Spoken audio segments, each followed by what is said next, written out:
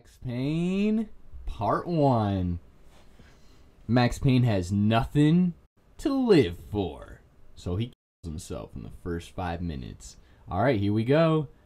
Just kidding! Ha ha ha, you really thought I was gonna play Max Payne. Stupid ass. Yeah, leave a comment if I got your ass. Don't lie, I fucking got you. I almost feel bad for you, but it's alright. We accept people of all shapes, sizes, IQ. We just don't accept people over 100 pounds. You gotta fucking leave. I don't know what got into me in the last 5 seconds, but I am ready for some Crash Bandicoot. Have I been clipping the audio hard as fuck this whole time? I promise I'm not lit or nothing like that. I promise. I'm not lit nothing like that, man. I ain't nothing like that. I got some cream of wheat. If you have not had cream of wheat,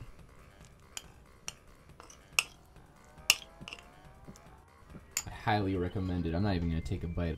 Dude, what save was I doing? Was I doing Crash B?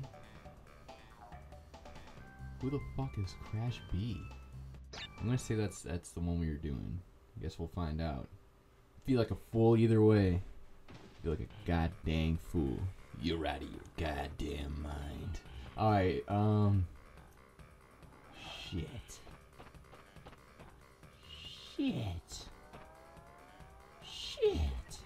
Alright, I don't know.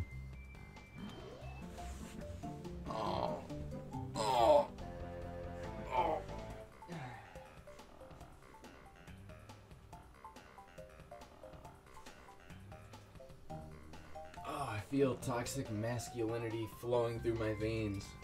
You know, some people, like, they wake up and they stretch, get the blood flowing, and things like that. I like to wake up and think about how I'm so much better than every single woman in the morning. That gets me going. See, this is what happens when you have toxic masculinity flowing through your veins. Look at this. Unstoppable. Alright, time for the important stuff. So listen. Cream of wheat. If you have not had it, the normal one is good. Normal cream of wheat. There's different flavors, like there's a brown sugar one. That's fire. I'm having some of that right now. I didn't really follow the instructions very well, so I'm eating it. I'm like, something tastes a little off. What the hell? What the actual shit? No! Okay, that could have been real bad, real fast. Look at that. Look at that. Clipping the audio hard as fuck, but that's okay. Yeah, this track bangs, even though I got it at like 1 volume. 1% volume. I thought I could freaking kick that dude in the nuts, but apparently I can't. Whoa, whoa, whoa, whoa! They really wanted me to utilize the old underground trick. And I really didn't wanna. I didn't wanna, but they made me do it. Whoa! Can we get some cream of wheat in the chat? Drop some just drop cream of wheat. I don't want to see any other comment. If you typed a comment, delete it. I might even go through and delete them. If it doesn't say cream of wheat, your whole account's getting blocked. You can write any comment, but it's gotta be cream of wheat related. So you gotta have at least the words cream of wheat in your comment, or I'm literally gonna delete it. So choose your words very carefully. Don't make me angry. Okay? It's gotta have cream of wheat. It's gotta no cream of wheat hate. I don't, you know, if you can, you gotta have cream of wheat, and if you say anything negative about cream of wheat, Yeah. Sorry, buddy. Can we get a shout out to Water as well? Can we get a shout out to the fact that I didn't go underground when I spun that time? Can we get a shout out to Stuart Copeland, even though he had nothing to do with the soundtrack? As far as I know. That's Josh Mansell, but let's get a shout out to Stewie. Can we also get a shout out to Stuart Griffin? Can we get a shout out to the fact that I didn't have to do some crazy stupid shit in that level? Though, the keen eye would notice that we missed something. What did we miss? Yeah, if you didn't see it, you're gonna feel like a real fool. So we're actually gonna go straight back into that level once we're done with this epic dance move. Crash Bandicoot! What the fuck do you want now? Crash, I have discovered that the opposition is being masterminded by Dr. Nitrous Rio. Okay. I thought he said, something about titties. What if he said, Crash, I just found out about Crash Nitro Kart. What the hell? Oh yeah, check this out. Oh my god! I was gonna say I'm not a fan of these little... I'm not a fan of these at all. I hate these. I got lucky the first time. There we go. I don't know why I just did that.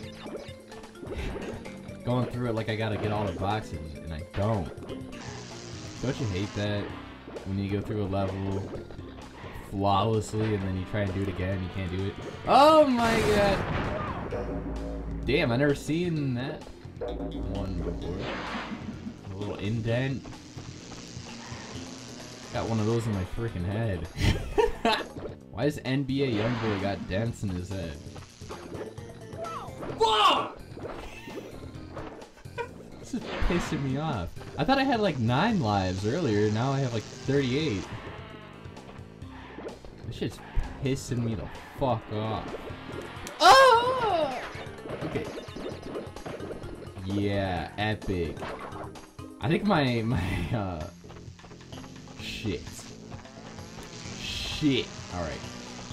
I think my biggest tip for if you're gonna play Crash Bandicoot, no matter how you're playing it, 100%, not 100%, whatever. And Crash Bandicoot 1, you really need to be patient. Take things as slow as possible. However long it takes, just let it be. Just let it happen. Crash Bandicoot 2 and 3, a lot of the time you'll try and take it slow, but what you need to do is take it really fast.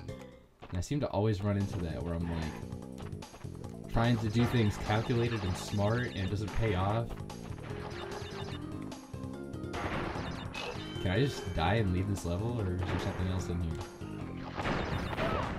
Well, now I gotta know. Now I feel like I gotta play it out just to see if there's something at the end. End of the rainbow. This is gonna be really infuriating really fast. Damn. This is not gonna go well. Alright, it's cool. I got all day. I literally have all day. We could be playing this all night, if that's what it takes. I lose lives, but I make it back. I keep it real, there ain't no motherfucking faking that.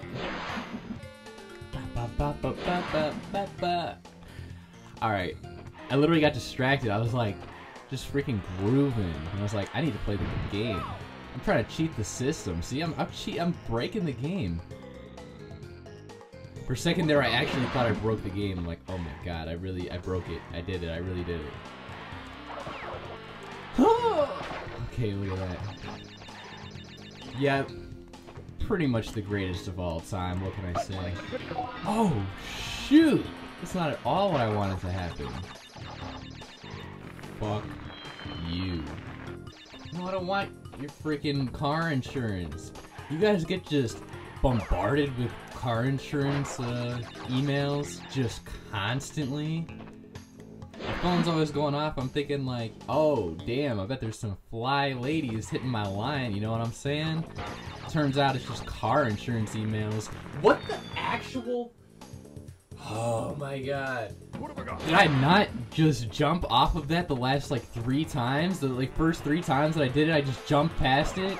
Now all of a sudden it just doesn't work. I'm gonna be so furious. I don't want to. Obviously, I don't know for 100% certain, but I just don't want to not do the bonus round or whatever, get past this, and then find out that there was something I needed to do, and then have to do the whole thing over again. What the hell? I see now. The last 2 times, I was like, oh, okay. Well, now at least I know that I'm supposed to be doing something else. There's something else going on there. How do I get past this stupid shit? There we go. Okay. This is honestly like the most baffling thing. I almost wanted to say in all of Crash Bandicoot, but that would be why Crash Bandicoot 4 sucks so much ass. Now see, I look like a real gosh dang idiot because I was talking about running through things like a minute ago, and now here we are. Oh, you have to really think. Did that guy give up or what? Oh, okay, here we go. Damn it. Damn it. Part 2. Get an extra mask, which will help a lot, but that's about as far as they're gonna help me out. What's even the point if there's only 2 of those rats there? Why? Find it hard to find an actual challenge. Except for the fact that I've been mentally challenged. And it's hard to keep balance. Well, I think what's so infuriating about Crash Bandicoot as well is that sometimes you'll see the mistake as soon as you're making it. Like, the second that you did it, it's already like too late. It's like, uh-oh. I don't even know if I said that right. So, was there a point to that at all?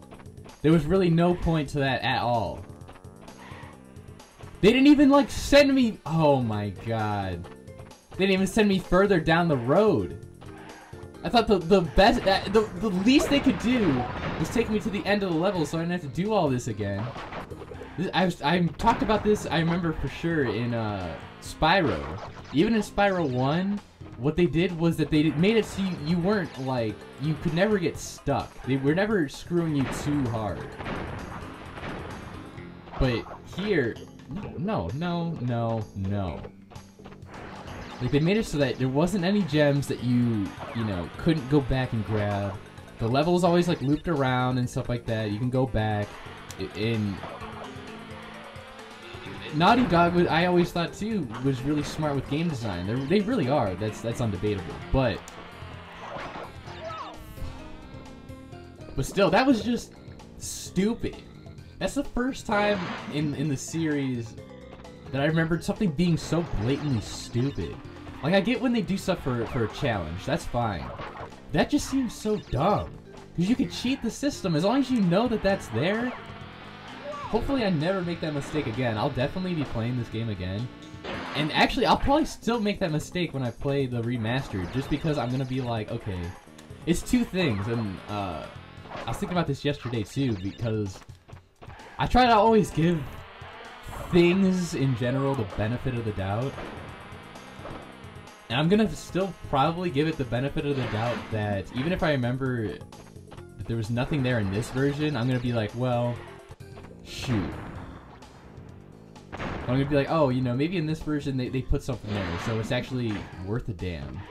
Actually, no, what could they even put there? They couldn't put a box there. That would change the level fundamentally.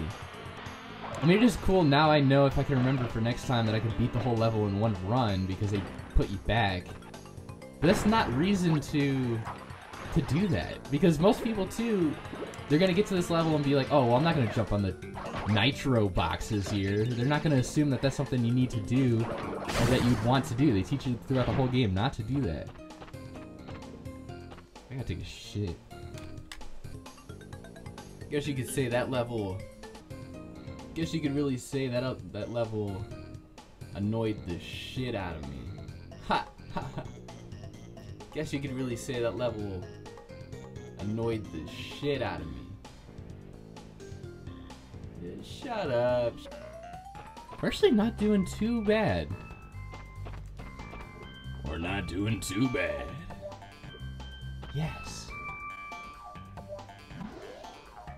Did I mention that we're actually not doing too bad? The walls are muting up the... This boss fight sucks ass. I had the hardest time on the remastered bitchy trying to beat this freaking dickhead. Excuse me. I think it's neat. It's a neat boss fight. But hey, beyond that, fuck this one. And it just takes a long time. Have I mentioned how I don't like when things are tedious as fuck and take a long time? And if you mess up one thing, then you have to do the whole thing over again? Yeah, that sucks. Great. And I can't even dash. Can't even do the dash move. I always think about that Uzi track. It's like run that ass, back that ass up, do the dash, run and get the cash. I like any track that like the artist or whatever says something that's like kind of ridiculous, but they say it with so much. Fuck you. Welcome to the engine boss fight. This is exactly why I don't play as him in freaking team racing. This is why I fucking hate this dude. I remember, in case I never play Wrath of Cortex, I remember gives you the middle finger right here. I was playing the boss fight where you are like Coco or whatever in the plane. God save our soul.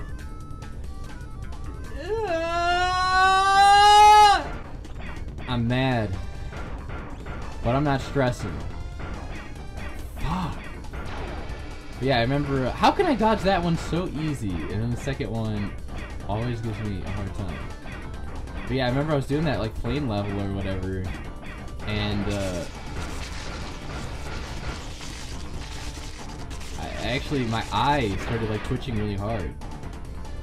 I was like, dude, this game's gonna freaking give me a brain aneurysm or something.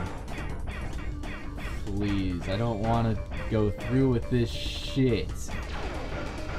There we go. Hopefully that's the worst of it, because this boss fight, I swear to God, I hate this boss fight. Shit! This is... Oh man, this is not going well. I'm not enjoying... I'm not having fun right now. I'm not having fun with Crash Bandicoot today. Or ever. Ha. I'm really not one of those people that likes tormenting myself. Crash Bandicoot walks that line of being fun and also being just infuriating. It's one of those where it's like, when you know you can do it, it makes it a lot more fun. But damn if it can't be a pain in the ass. And that's why it's fun to have like a friend too. You can switch off, because there are parts that are just so freaking annoying. You're like, I need to just get away from this right now. Like this, if I could give the controller to anyone else so they could play this shit boss fight, I really would. I really wish he said something there, just because I like his voice or whatever. Oh shit, what? I forget what happens here. What happens here? Okay.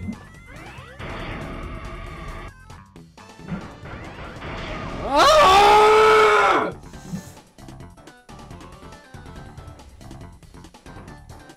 Fuck this game. But more than anything, fuck Crash Bandicoot 4. This game sucks ass. I've had enough of all of this, you know, twisty time traveling, you know, all that. Just like, why was it that, yeah, like Crash Bandicoot 3 is the most popular one, so now every single time we talk about Crash Bandicoot, he has to be time traveling and aliens and mutant creatures. Like, I forgot that that's what, you know, Crash Bandicoot's been, you know, throughout the entire original trilogy. That's what everyone loved. It's like, no. There's so many other Crash Bandicoot things, and like, even still, I'm disappointed that... Shit. Oh! Like, I feel like Twin Sanity didn't get enough representation when it came to the new team racing game. You know, they're showing love to like some of the other games, but I feel like, you know, Master Cortex will be very displeased with your resistance. Prepare to suffer his wrath. the Wrath of Vortex, haha. Okay. But yeah, I don't know. I get that they put some other characters from like the other racing games and stuff in there, but oh great. What does he gotta say now? What is your problem, Bandicoot? I don't know.